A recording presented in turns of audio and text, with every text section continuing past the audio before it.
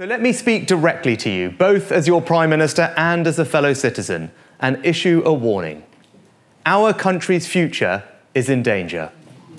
I know you are frustrated with our party, frustrated with me, but do not let Labour waltz into office without scrutinising them, without seeing what their policies would mean for our country and your family's security.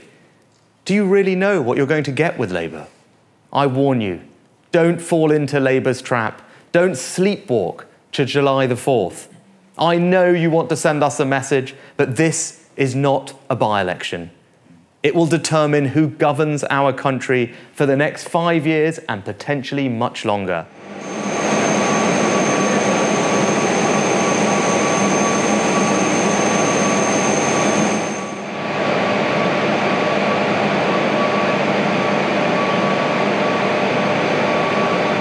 There are multiple investigations that are currently happening. It's right that those investigations are allowed to proceed. They are independent. They are necessarily confidential, as you will appreciate. There's also a criminal investigation, and these are potentially criminal matters, and the police are conducting those. You'll be aware of that. And because of that, I hope you can appreciate there's not much more I can add. What I can tell you is, as I said, if anyone is found to have broken the rules, they should not only face the full consequences of the law, well, I will ensure that they are booted out of the Conservative Party too.